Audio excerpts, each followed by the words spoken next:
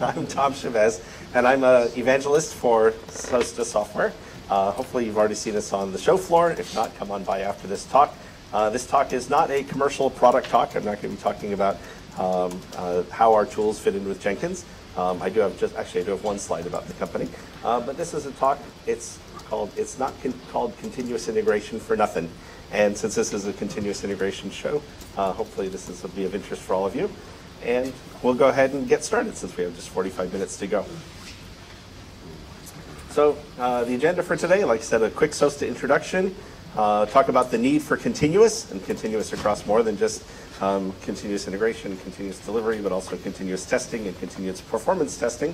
The big three, and I'll define what the big three are a little bit later, and talking about CI with mobile and performance testing. Change this a little bit. It's coming in and out. So, and if anyone can't hear me, just let me know from raising your hand or so. So a little bit about SOASTA. We're in the performance analytics space. Our motto for the company is performance is everything. You'll see that across our banner. We've been around since 2006, and we've introduced testing from the cloud in the time that we've been around and introduced that product in 2008. We've performed 10 million tests from the cloud. The sweet spot for us is testing against retail websites. If you're a customer of a retail website, what do you hate on Black Friday? That site goes down and you can't do any purchases. And that's probably because there were so many people accessing it. We're happy to work with customers who have any season, whether it's a retail season like Christmas or a tax filing season like April 15th here in the States, or whatever your season is, to make sure that your site is up for the number of users you expect, and maybe more than the users that exist than you expect. We also do performance measurement, and we've been measuring over 100 billion user experience performances measurements in the 3 years we've had a product out in the market, and we just continue to measure millions and millions of user experiences every day. That's something we show on a globe in our booth. You'll see a spinning globe with flashing lights on it, because our goal again is in delivering performance to customers, not only that your site will perform when there's lots of users on it, but it will perform well for your users. So performance is everything for us. Now, getting in, that was the introduction. We'll talk about the need for continuous. Well, we all are here for continuous, and continuous has many nouns that follow it, whether it's a CI or CD. What's not like to like about continuous? Everything is moving faster these days, and we all want the latest software. Our teams want us to be updating. They want testing to be happening further. That's enabled by small batch sizes. When we're moving to a continuous model, we could move out of the mode of updating things every 18 months or every 12 months. Now we're bringing it down to updates every 2 weeks, or even if you've turned, let's see, how many of you have in your iPhone or your Android phone have just turned on always update the software in my phone because you don't like being nagged about the updates anymore. I've turned it on, and I find I'm amazed every time I go into iTunes and see just how many updates are happening behind my back because somebody did a bug fix, somebody did a feature update, things. I just get surprised when something comes out because we're now doing updates of smaller things and doing them more often. Version control. If we didn't have version control across our whole space, we wouldn't be able to do this. In the old days, version control just meant source code. Now version control means everything from the source code all the way up to the configuration. Everything as code. Everything needs to be closely managed in a version control system. We've moved to Git. Lots of people moved to Git. There's other version control systems out on the market, but we need to have things controlled so that we know the code we're building, how we're building it, for what environment, with what tests, even tests as code, et cetera, all the way through so that we can roll back if we need to. Simple branching, that's enabled by our version control system, and it's now a part of just the way that we deploy. We branch on smaller pieces, and we merge those pieces back into trunk with a good pull request and a good review. That makes our project much more manageable and gets us the speed of delivery. And all of this, of course, is enabled by automation. You heard the Jenkins show. Jenkins is our favorite tool for automating everything. There are 10,000 plugins for Jenkins. We've got a plugin for Jenkins. It's easy to build plugins for Jenkins. It sure makes it, it seems it's the tool of choice. We love it. Continuous feedback. Here's one of the things that used to be broken down in the siloed world of teams, development and testing and operations and deployment. Teams that didn't talk to each other very well in the past. Continuous feedback is a part of the CI system, whether it's turned in my source code, did it build correctly? No, let me know quickly. Fail the check-in. Did it pass basic acceptance tests? No, send it back. Did it pass the nightly test? No, send it back. Did it pass the weekly test? No, send it back. And get the results back to the developer as quickly as possible so that bugs don't make it further in the pipeline. The farther they get to the customer, the more the cost is of fixing those bugs. If it makes it all the way out to the customer, there's definitely been a failure on the way. And that's part of the emphasis on working builds. Nobody gets to check in code that isn't going to keep the build running. So. And consistent environments. If your environments are haphazardly made by manual processes and not by stored as code, then you just don't know what you're testing on what environment, and that inconsistency is going to cause problems all the way through. You won't know if something worked, if it really worked and will work for the customers, and if it fails, if the failure could be because of the code or because of the environment. So having everything consistent and as code is going to enable it working. And developer-tester collaboration. Testers used to be a separate team. Now developers and testers are working together. Often many agile teams have the testers right on the same team. And it's that type of collaboration where the silos are broken down and the communication is together is what enables this type of speedy delivery. So past the need for continuous, we all know about the need for continuous. The big three. Well, what is the big three? The big three has been missing in what we've been focusing on. And if you, there's lots of people who use the phrase the big three. Here's some fun ones from the past. This goes way back to, if you're a sports fan, the first big three were three key players on the Boston Celtics. Or if you go back to auto market, big three are the Ford, GM, and Chrysler. If you follow the Warriors win this time, we got the big three here with Curry, Thompson, and I forgot the last guy. But typically, the big three are the silos of development, test, and deployment, or DevOps. And the problem is not what's happening within the silos themselves. Development teams are great. They're writing great code. They've got consistent environments within their world. They're doing everything well, and they're doing things quickly. Testing has a testing role, and things can be very good within the testing group, and the people that they hand it off to for deployment have things working well in their world. The problem is the connections between them. The connections in the past have not been great, and that's what's been breaking down, and that's what the great thing about DevOps is improving the process of moving things from one to the next, breaking down the silos between them, and speeding up the path at which things move through these silos. Now, of course, a typical siloed organization has their SDLC team, the software development lifecycle group, doing their application development, and these people, like I said, have their environment. They work with a QA test organization, and separate from them would be a production team. And I'll say, boy, the colors on this monitor are not good. They look much more colorful on my side, so apologies that they're so dark.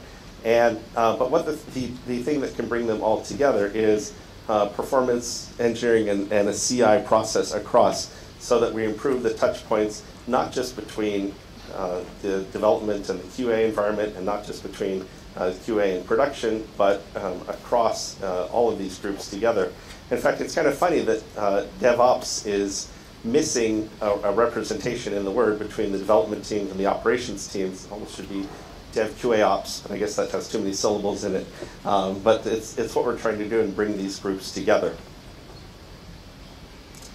And some of the things, and it's hard to read these, some of the processes that we have for the connecting the teams, having configuration management, so that what the development team is building has a specific configuration for it, and the test team has the same configuration. Release management, knowing what's in the release and with a consistent bill of materials. Change management. Why was the change even done? Is the change as a result of a bug, and it might have a different sense of urgency, or was it done because of a feature request, and was that feature request a minor feature request or a big feature request? And these are also part of the big three, is configuration, release, and change management. But the fourth management area is performance management. Performance management has been an area that tends to get pushed off even later in the process to once something gets completed. When it's in production, then we'll do our performance testing and management, or maybe at the end of QA after we've done our functional tests.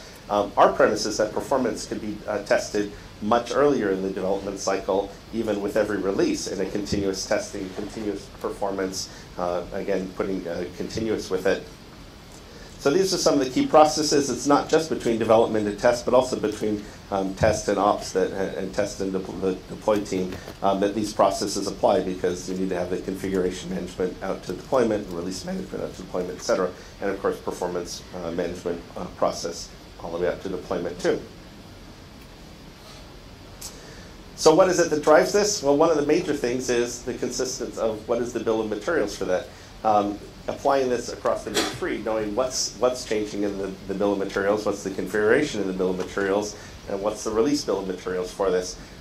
If you get a box from Amazon delivered to you and you open it up and you wonder, is something missing from this box? Well, what do? You look at the shipping label inside, the shipping sheet inside of it, and you see, all right, it says there are 7 items that are supposed to be in this box, and you count up the items that are inside the box. That's your record of what it is that's supposed to be in there. And that's what drives the assembly line at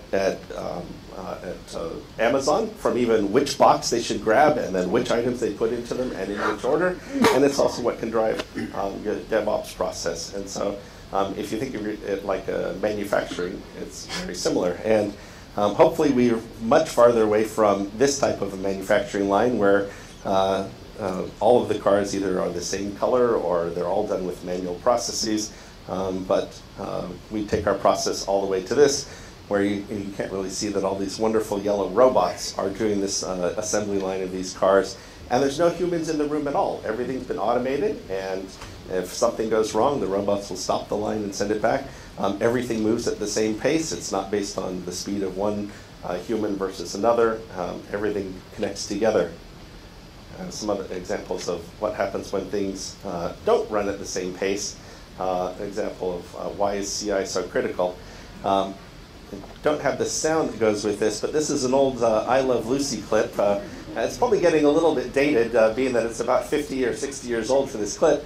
But Lucy and Ethel are here in between production, the candy's being made, and delivery, the candy's being delivered out to the customer. So they're kind of a mix of quality and packaging. And this is the boss telling them that the candies are going to be coming down the line. And this is a great operating model right now. Things are coming out of development at a good speed. QA is keeping up. They're looking very relaxed. Things are going out the door into the production environment, and everything is nice. Now they've gone to a mobile environment, and what happens? Well, the demands on the next stage down increase. The builds come at a much faster pace. They really should be stopping the line and mentioning that they're not keeping up on quality, but everybody says, well, we've got to ship it every week, or we've got to ship it every 2 weeks. So what happens with quality? Well, the quality's gone down a little bit. It's not being tracked anymore. Some things are not being tested at all, and well, it looks like a few bugs are just being hidden under the table, or maybe in their mouths right there. So this is, and poor quality. I've always felt for quality all my life, that they're the ones who, when a schedule is tight, quality and also documentation are the ones to suffer. Look how fast it's going, and they're just not keeping up. And the line should have stopped in development. They really should have been part of the dev team, and the dev team should be in here helping. But guess what happens? Here comes, it's time to report the metrics to the boss. How's quality? Well, everything's just fine. There are no bugs. There's been no issues at all. We've kept up, and there's the boss. And if you've ever heard the boss is saying, oh, everything's just fine, speed it up. So that's what's, so if things can only go as fast as each part on the conveyor belt, So you need all of the teams communicating to each other, and this is what's great about agile teams, is having the QA people often as a member of the same agile team.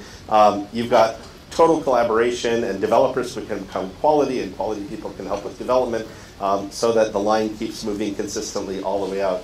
The big three is what will drive this cycle and be able to keep it consistent. What you don't want, of course, is just like Lucy and Ethel, or like we had with Kathleen Sebelius. Well, we just didn't have enough time to test, is one phrase, or we didn't have time to test this very complicated product. So they shipped the product anyway, in spite of the fact that it had not enough testing associated with it. So this was not a well-defined product. And if you know the story of what's happened since then, a bunch of industry experts from companies like ours have gone in and really cleaned up a bunch of government processes, not just at healthcare.gov, but across, and they've become quite a tiger team at fixing big government, and it's been really cool. Another thing from the past, not quite as old as I Love Lucy, is this OSI model, which defined a framework for all the different layers of delivery, from a physical layer all the way up to an application. And it gives, you might even see some of these as departments in your company, or even in your application. You've got presentation layer, you've got the data layer, you've got physical layer down at below the data. And it's one model that can be used for looking at your processes. Also, we've got disconnected processes often over here with IT operations and your development team doing testing and working on the big three, but also the IT people. That's where they're worrying about performance and capacity management.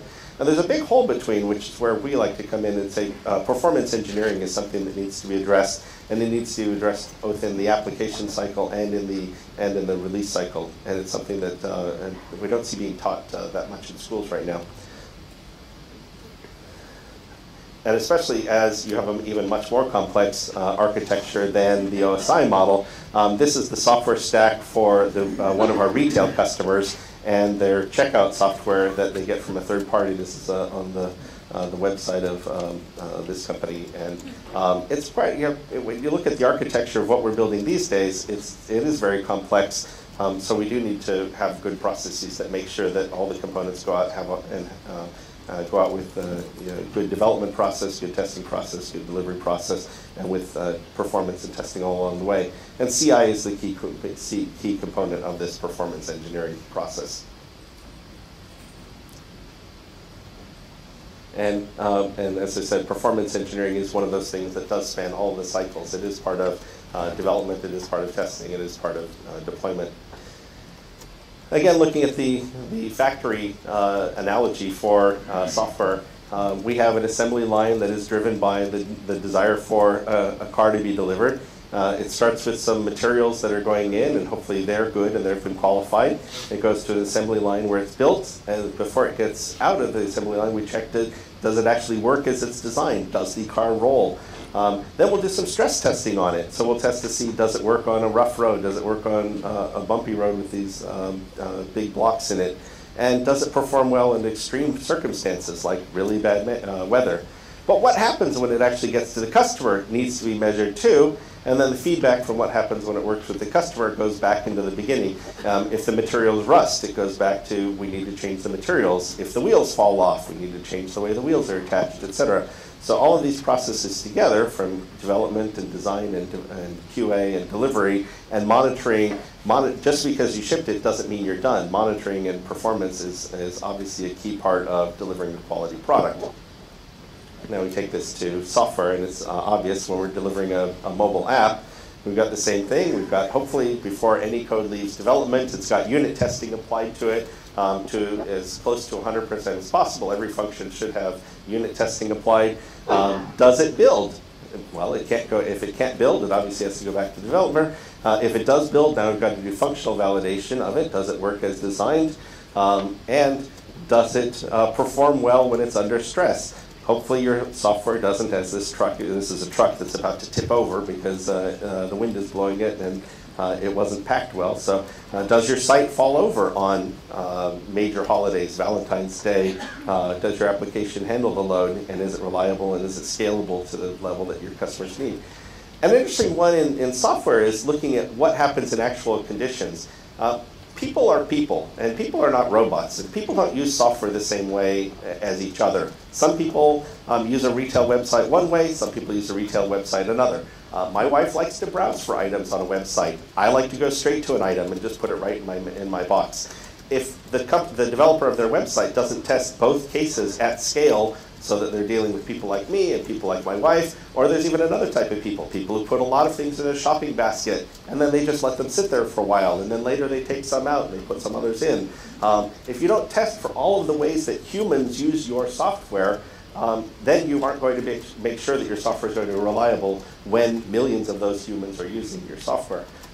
So a big part is monitoring what the users of your software are doing with their software, and that's really user monitoring. And then you take the insights that you get back from that right back into the beginning and into what you're going to develop and change in your code, and even how you're going to test it.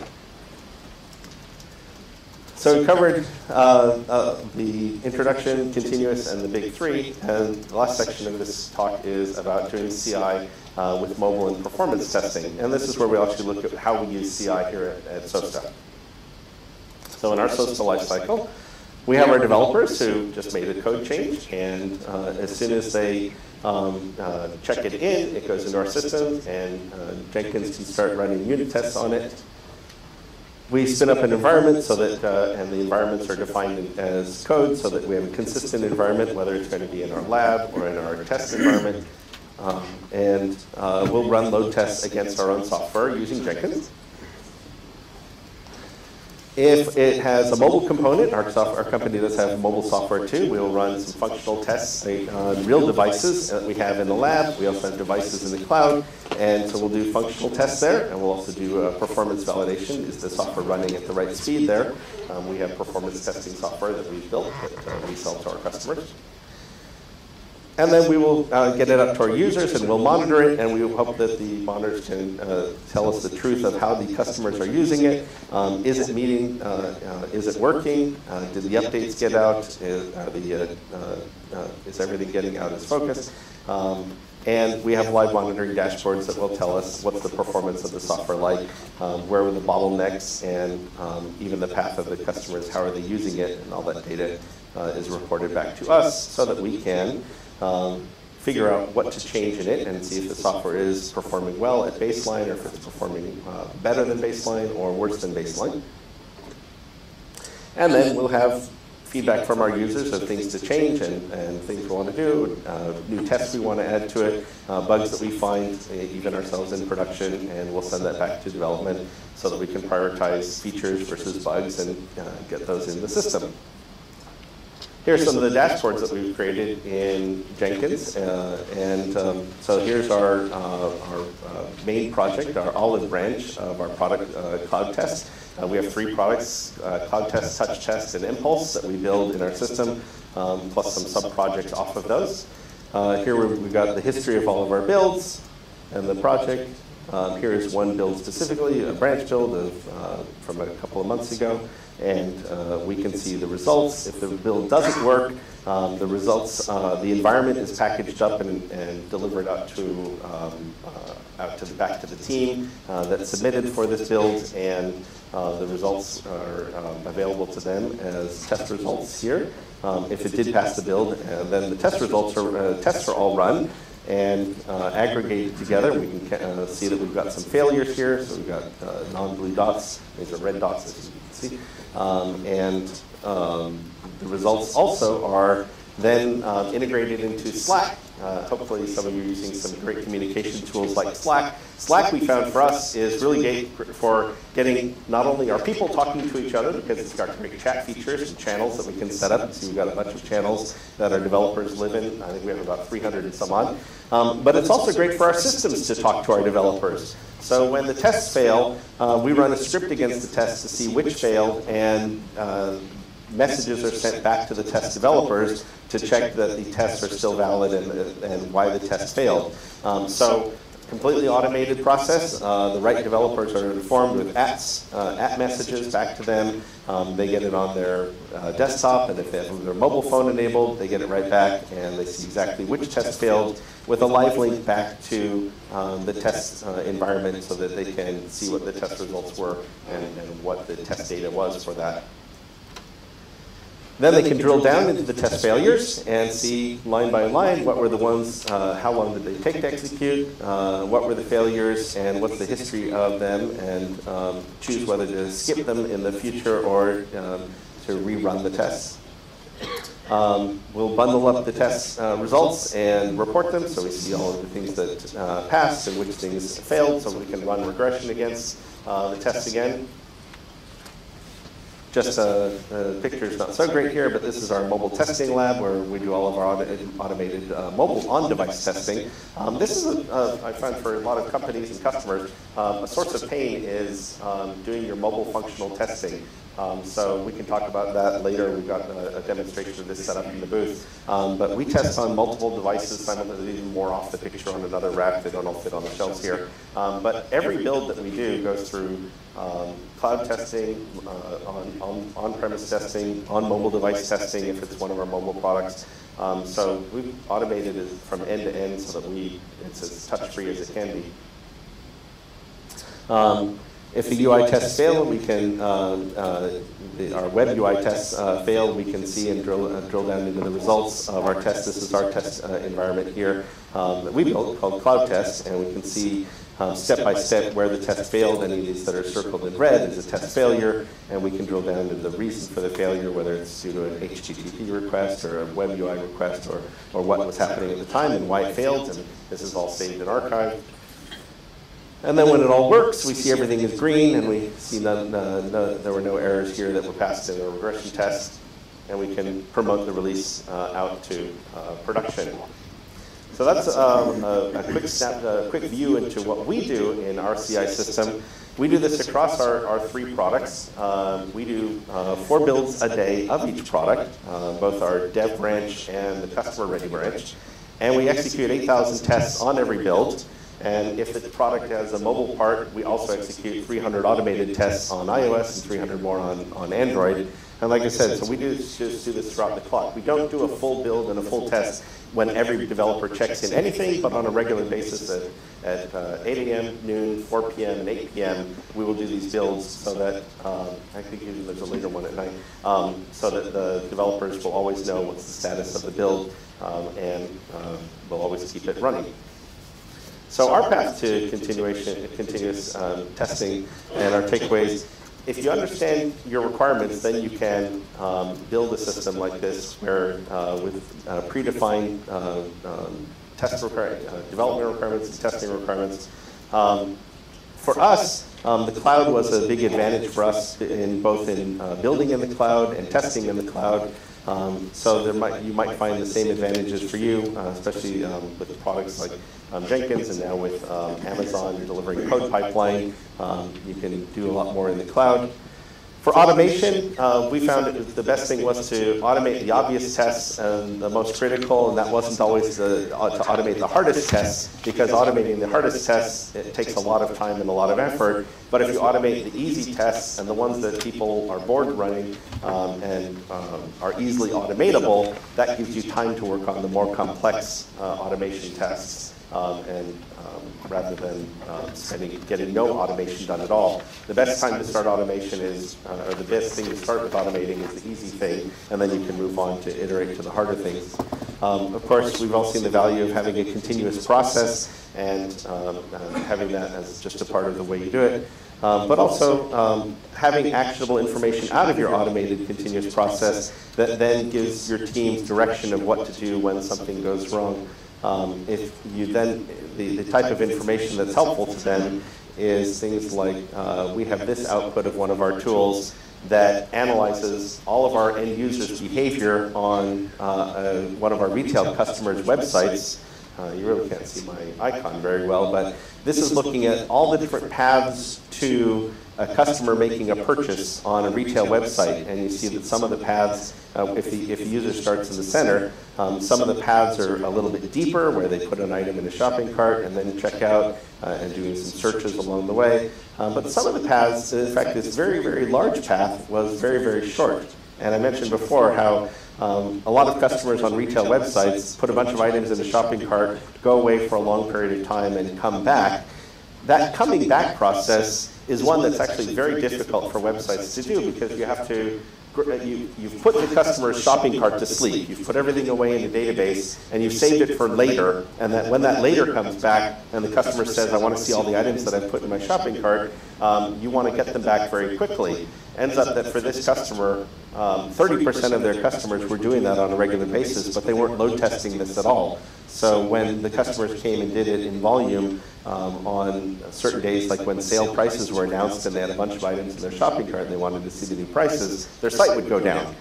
So it's only by knowing what the end user's behavior is and analyzing it that you'll see we need a load test for that, and that's about 5%. We need a load test for that, that's about 7%. We need a load test for that, another 7%, etc. And we need a load test for this, and that's about 30%. So this is the type of actionable information that goes back to your test team and lets them know that this is something that they're going to need to address. Some final takeaways. Why is this important? Well, this is important for protecting your company's revenue if you're trying to make money, because having your site go down on Black Friday or any day you're running a sale, or any day that you're running a site is important. It protects your company's brand because you don't want to tarnish your brand by your customers saying your site is slow, you don't have something that performs well and doesn't deliver what it's supposed to. And of course, that's part of your competitive advantage, is knowing what you do better than others. Like, for example, Amazon delivering something to your doorstep in a day is setting a high bar and competitive advantage, and they do that by knowing what goes in the box, and you could say they're doing CI for manufacturing. So that's a quick look at CI within inside of SOASTA. It looks like I talked too fast, so I have time for some questions, but let me also point out we are doing demos down below.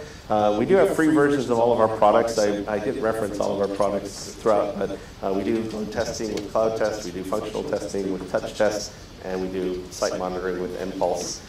You can use the products for free forever. They're not time trials. And we also have a blog where we talk about our views of performance and CI and continuous testing and continuous performance, and the value it is for companies like yours and what you're delivering. So I do have a couple of minutes extra for questions. There could be questions about how we do things in SOASTA, or we could just talk about CI in general. Any questions from the audience? Or we can end early. So, actually, I'll be available for questions here, and I invite you to come by our booth. If you do come by our booth, we are giving away a GoPro, so you can put your card in our fishbowl drawing. I appreciate your time and energy and attention, and hope to see you in the booth. Thanks very much.